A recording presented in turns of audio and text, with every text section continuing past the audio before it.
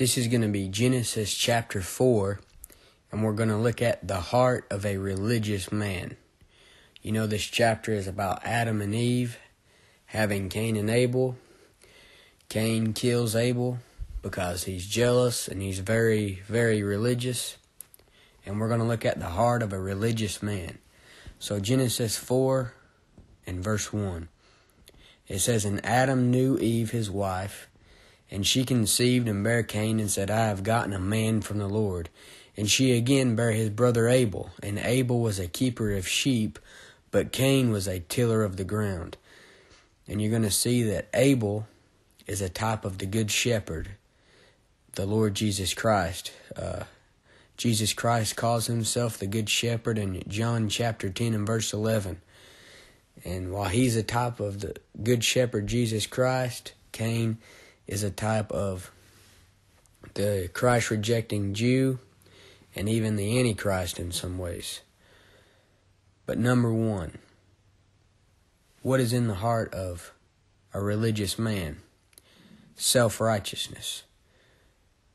In Genesis 4 and verse 3, it says, "And in process of time it came to pass that Cain brought of the fruit of the ground an offering unto the Lord." Notice that Cain, the bad brother, brings an offering first. He is actually more religious than Abel is. Cain pictures a self-righteous man trying to earn God's favor through works. And he doesn't bring a blood offering. Instead, he brings the fruit of the ground. And there's that saying, you can't get blood out of a turnip. And if I came to God any other way than through the Lord Jesus Christ and his shed blood, then I would never make it to heaven. Cain should have brought a blood offering. But he pictures the self-righteous man trying to get to heaven without the blood of the Lord Jesus Christ. He's ignorant of God's righteousness, goes about to establish his own righteousness, as people do when they try to make it to heaven by their own works. And Paul is clear in the Pauline epistles that we're not saved by the works of our own righteousness. Titus 3:5 says, "Not by works of righteousness which we have done, but according to his mercy he saved us, by the washing of regeneration and renewing of the Holy Ghost." Romans 4:5, "But to him that worketh not, but believeth on him that justifieth the ungodly, his faith is counted for righteousness." Ephesians 2:8-9, "For by grace are you saved through faith, and that not of yourselves, it is the gift of God, not of works, lest any man should boast." And just these basic verses that show us that works don't play a part in our salvation, so basic that you could probably quote what I just said without even looking at the verses.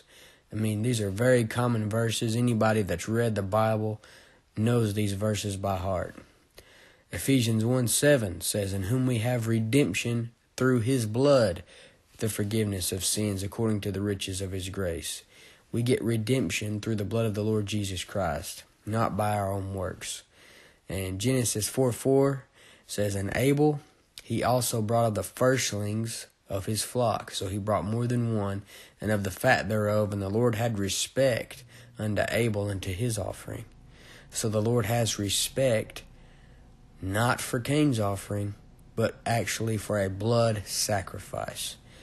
And Romans 5:9 says, "Much more then, being now justified by his blood, we shall be saved from wrath through him."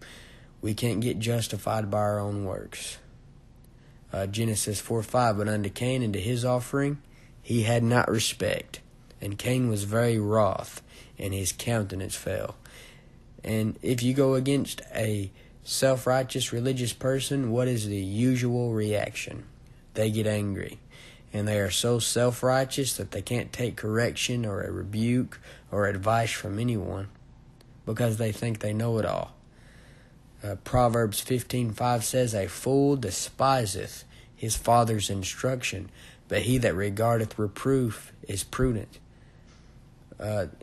Notice that self-righteous people, they're more concerned about defending themselves and defending their beliefs of their own cult or denomination more than they are about actually doing what God says. They care more about the tradition of men and the commandments of men than the commandments of God. And they won't take reproof or correction from anyone but themselves are the people in their own cult.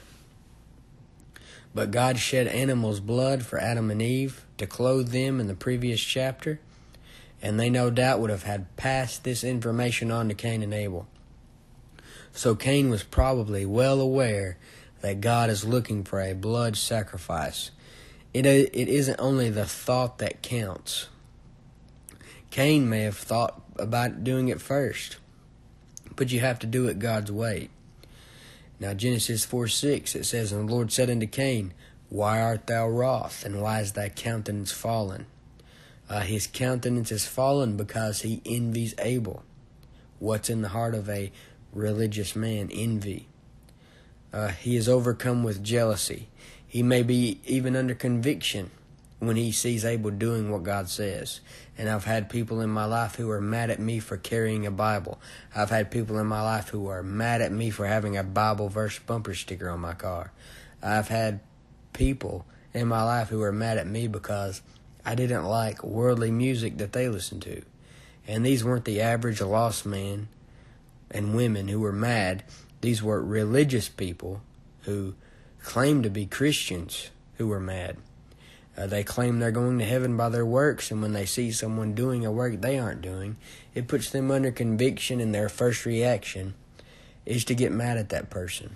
It makes them hate me. Genesis 4:7, If thou doest well, shalt thou not be accepted? And if thou doest not well, sin lieth at the door, and unto thee shall be his desire, and thou shalt rule over him. Sin is like something at your doorstep that pops up to get you when you come out. You have to be sober, be vigilant. Ever since Adam fell in the garden, he passed on that sin nature to all of us. And we have to stay in the book. We have to stay in fellowship with God, because sin is right around the corner. The devil's got something right around the corner to trap each and every one of us. But what else is in the heart of a religious man? Murder. Many times I hear people say Christianity or the Bible is the main cause for all the killing that's went on. And being a Christian isn't the main cause for the killing that's went on. Religion is. Because they're so full of hate and murder. Religious people are. Genesis 4:8, it says, And Cain talked with Abel his brother, and it came to pass when they were in the field that Cain rose up against Abel his brother and slew him. So the first religious man is a murderer. Abel is a type of Jesus Christ, as I said before. Acts 2:23, referring to Jesus Christ, says this. It says, By wicked hands was crucified and slain. The Lord Jesus Christ was crucified by wicked hands. And Abel is the first person to be killed with someone by wicked hands. Cain is the first person with hands that shed innocent blood. And hands that shed innocent blood is something the Lord hates, according to Proverbs 16:18. So the field that the boys were in, when Cain killed Abel, that pictures the world. Abel pictures Jesus Christ, and Cain pictures the self-righteous Pharisee who wanted Jesus Christ to be dead. Genesis 4:9, And the Lord said unto Cain, Where is Abel thy brother? And he said, I know not. Am I my brother's keeper? If the fear of the Lord is the beginning of wisdom, then Cain doesn't look too wise here. Look how he's talking to God. He says, Am I my brother's keeper? He has no respect for God deep down. Genesis 4:10, And he said, What hast thou done? The voice of thy brother's blood crieth unto me from the ground. There is something about blood. Leviticus 17:11 says, The life of the flesh is in the blood. Abel's blood speaks to God from the ground. If you have ever seen any crime investigation, then you know how they can find drops of blood in someone's trunk or in someone's house on their carpet. And that alone can place the owner of the car or the house where the blood is, that can place them as the murderer. The blood cries from the ground, wherever it's laying. Blood is a powerful thing. People are obsessed with blood. What do people want to watch? Bloody movies. What do people want to play? Bloody games on the video game system. People love to shed innocent blood. They kill babies, suck their blood out. And in Genesis 4:10, the voice of Abel's blood cried unto God from the ground. Blood is a powerful thing. The blood of Jesus is what washes away every person that comes to him as a guilty sinner. That's God's blood. If man's blood is as powerful as it is, and it's so amazing, imagine how amazing God's blood is that can wash away everyone's sin. Now Genesis 4:11, it says, And now art thou cursed from the earth, which hath opened her mouth to receive thy brother's blood from thy hand. So Cain was caught red-handed, with his hands that shed innocent blood. He is lucky that capital punishment hadn't been instituted yet. And instead of shedding the blood of an animal, Cain sheds the blood of his innocent brother. And the Bible says that Cain was of that wicked one in 1 John 3:12. So I guess you could consider this the first sacrifice to the devil. He refused to give God a blood sacrifice, and God doesn't want him sacrificing his brother, but he shed the blood of Cain. So who would he be sacrificing him to? He did exactly what the devil wanted. Genesis 4:12, When thou tillest the ground, this is God talking to Cain, When thou tillest the ground, it shall not henceforth yield unto thee her strength. A fugitive and a vagabond shalt thou be in the earth. So Cain, as I said before, is a type of the Christ-rejecting Jew, and he's told that when he tilleth the ground, it shall not henceforth yield unto thee her strength. Today you don't see many Jewish farmers. In America, you don't see them. And God uses this as a judgment, as he will in the millennium. If the kings of the earth don't worship Jesus Christ, then he won't let them have rain for their crops to grow. Zechariah 14:17 says, And it shall be that whoso will not come up of all the families of the earth into Jerusalem to worship the King, the Lord of hosts, even upon them shall be no rain. So God can use this type of thing as a judgment on people. And that's what he does to Cain. And that's why you don't see many Jewish farmers, as Cain is a type of the Christ-rejecting Jew. But what else is in the heart of a religious man? Self-pity. Genesis 4:13 and 14 says, And Cain said unto the Lord, My punishment is greater than I can bear. Behold, thou hast driven me out this day from the face of the earth, and from thy face shall I be hid, and I shall be a fugitive and a vagabond in the earth, and it shall come to pass that every one that findeth me shall slay me. The self-righteous religious man doesn't believe he deserves his punishments. He said, This punishment is greater than I can bear. But he deserved worse.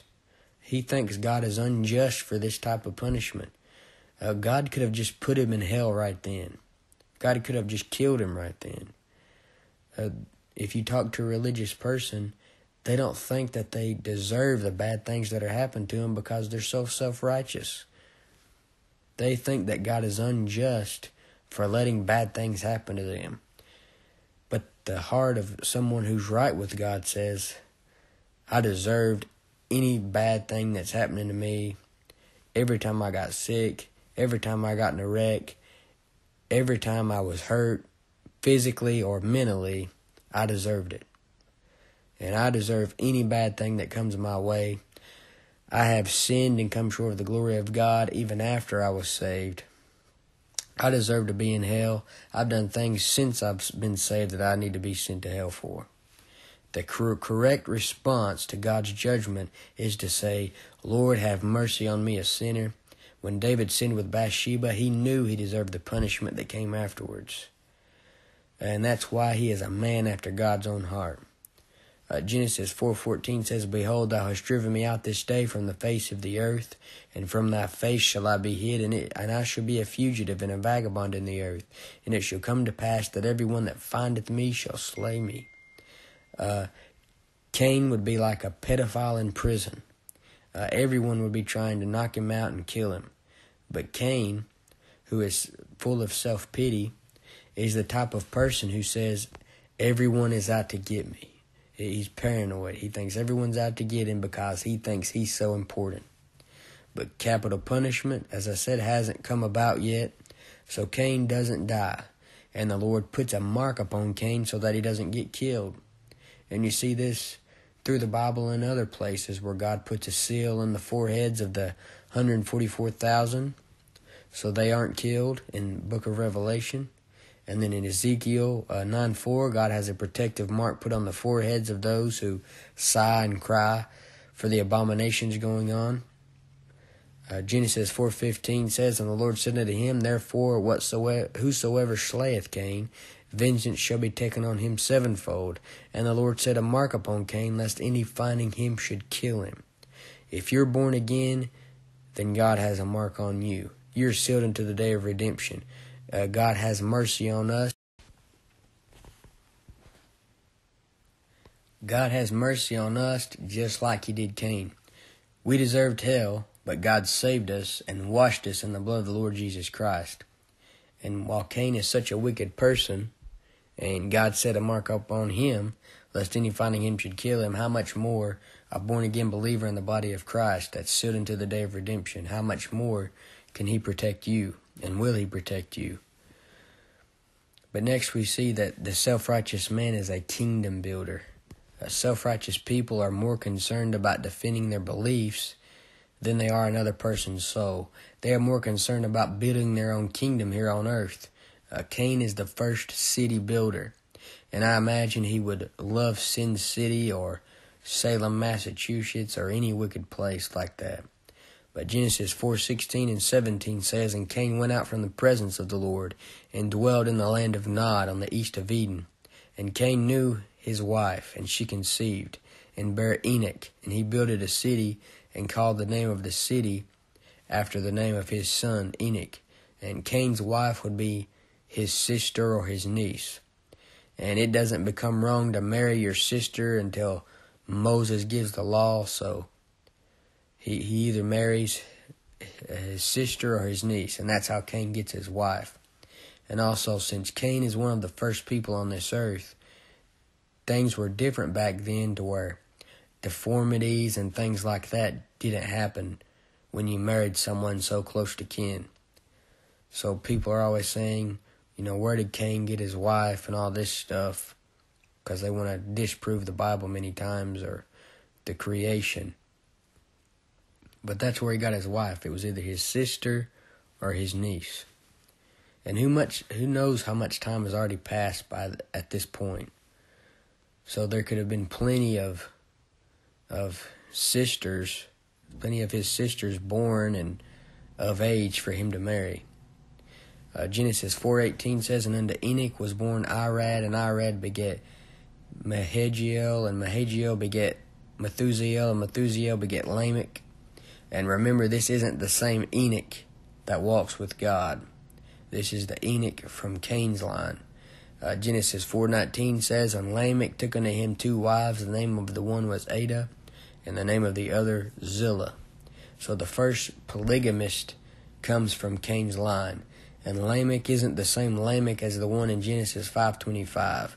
Remember that in the Bible, there can be more than one person with the same name, just like today. You know multiple people with a certain name, and that's how it is in the Bible. Genesis 4:20 says, And Ada bare Jabal.